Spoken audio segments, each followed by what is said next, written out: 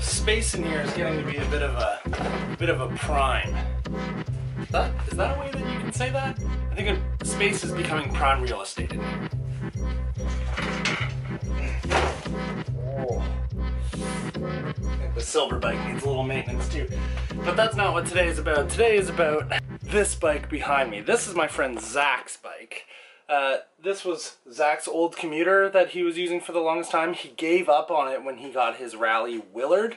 He eventually got the bike back, but it came back to him in a less than stellar way, we'll say. The bike didn't actually get ridden, but where it lived for the longest time, it really suffered quite a bit. It sat inside, but in a very humid room at the brewery that he works at.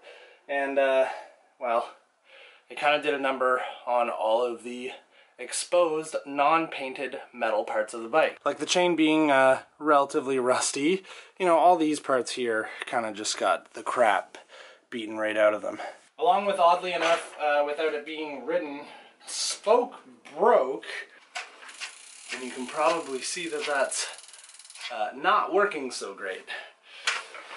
So, because it sat in a room the way it did, the nipples on the spokes don't really want to turn.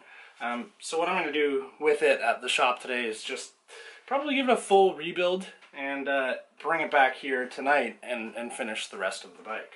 It's funny because I think Zach ultimately is probably a better mechanic than I am, but he just didn't want to take something like this on. And he was just like, hey, want to fix my old sort of weird internal gear coaster brake commuter? And I, of course, said yes.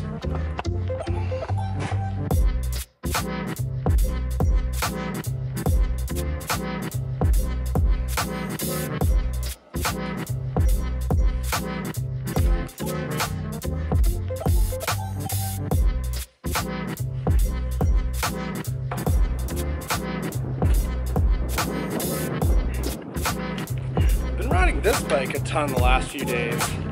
Not entirely sure why, but it's definitely interesting the difference in the geometries between the crux and the tri-cross. This thing feels like it steers way slower at higher speeds. The difference in geometry is very weird for the first like 10 minutes of a ride, and then you just get used to it.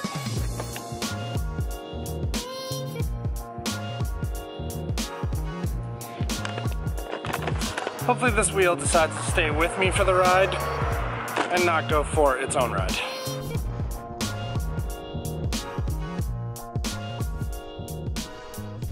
It's funny that I'm making a video about how my friend's bike got ruined by sitting around for too long, only to realize that my bikes that have been sitting around for too long are relatively ruined.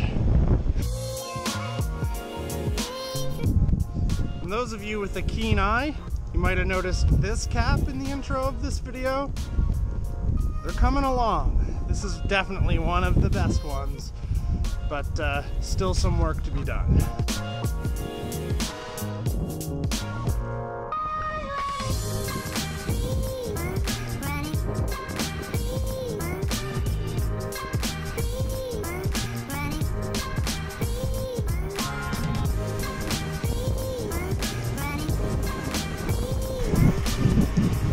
So the shop is still open and I still do work here, but I won't be bringing the camera in.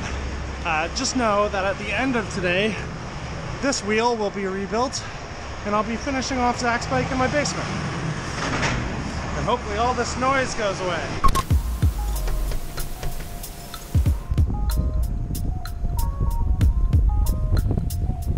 This wheel is now rebuilt, super strong, albeit it does have black spokes.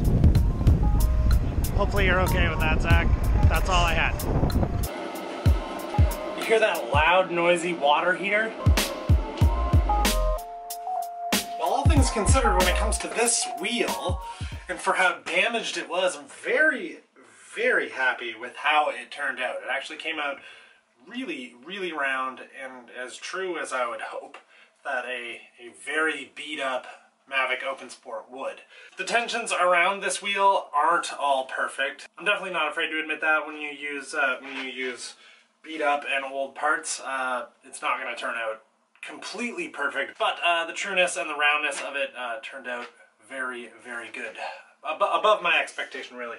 The black spokes look good, the silver rim looks good, and actually this cog came out significantly cleaner and better than I thought it was going to. Before I get to work on all that, I do need to take the dog out for, you know, his like border collie exit of energy. Some of you might call that a run.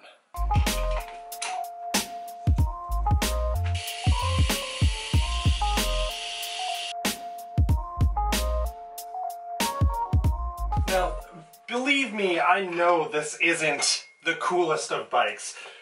It's actually nowhere near the coolest frame set or complete bike that's been featured on this channel ever. There's nothing about it that really speaks to me. It doesn't really say anything along the lines of, hey, that's a super cool bike that I would love to own. But that's okay, because that's not really the point that I'm trying to drive home by doing this portion of this video. It just so happens that this is the bike that I have that needs this kind of work and this kind of love and maintenance. What I'm really trying to get at here, and what I'm really trying to show you, especially a lot of you new riders or new people who are trying to get into doing your own kind of mechanic stuff, is how easy and simple it can be as the first steps towards getting your bike feeling significantly better. If you've bought a used bike, or if you've got a bike that you've been riding for a really long time that you've kind of done nothing with and sort of neglected. The first few steps to get comfortable with working on a bike and learning how to work on a bike are really simple, and they kind of include what I'm doing right now, beyond the fact that I completely rebuilt a rear wheel. And ultimately I'm just going to end up driving the same point home that pretty much every bicycling channel does, and that's the fact that a clean bike, like a deep washed, insanely clean bike, works so much better than a filthy bike every single day of the week, 24/7. So if you take away anything from this nonsense video that I've just made, it's the fact that you need to get incredibly comfortable with these like simple removal of parts.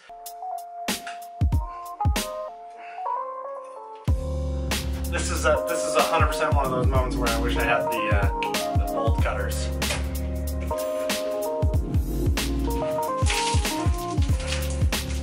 Thankfully, it's a wet floor basement down here, and Angela's not home, so I can only get in trouble for this after making a big mess in here, and not while I'm making a big mess in here.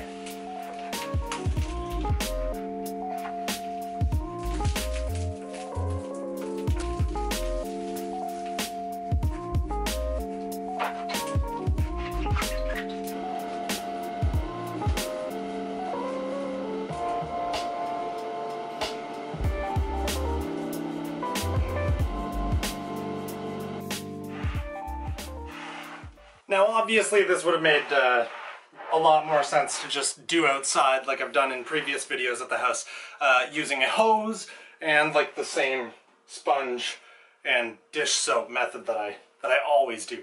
But I find that when I show videos of like the work I do at the shop, I feel like it might be sort of like intimidating for those of you who are just sort of afraid to clean a bike. So I wanted to do it in here like it was a shop setting, so you can understand that it's not the bike shop that makes the difference. It has nothing to do with the fact that I'm in a bike store so I can clean a bike really well. But this is the crappy basement of my house using the crappy tools that I have at home. Nothing from the bike shop was used here. Incredibly hot water and dish soap is all I use to wash this bike down. This bottle that you were seeing me use, this is just hot water that I used to rinse off the rest of the soap as I was drying it off with the towel that I'm using to dry the floor right now. It kind of shows how much better shape a bike is actually in. And after a deep clean like this, you can kind of check stuff like the headset. The headset on this feels awesome. The crankset is totally fine. There's like a few spots on this where I'm like, yeah, maybe I'd like to clean off a little bit more of the rust. But that's all easy stuff. That's not stuff that is bike specific. That's just taking an SOS pad or maybe some emery paper and just rubbing off the rust on components that are basically just placeholders on the bike. Now it's getting a little bit late, and I think I'm starting to talk a little bit of nonsense here. I'm gonna finish this. There's not really anything to see here I really just wanted to use it as a vehicle to try and get some of you beginner mechanics or beginner bike riders who are a little intimidated about working on your own bike to get excited about doing it. Easily the best way to get to know your way around a bike is to really do some deep cleans of them and just getting comfortable in pulling some of the simple stuff off, maybe graduating to buying some tools to like pull a crank off so you can get into that bottom bracket area a little easier. Just small steps each time when you want to do better cleaning that will help you get to a point where you can just start feeling comfortable building a bike from scratch. I guarantee you there's somewhere in your city that's doing like a mechanic night of sorts. I would go as far as to say that wherever you are, there's someone there teaching you the simple stuff about working on a bike like I just did today. Alright, back to nonsensical bicycling stuff tomorrow.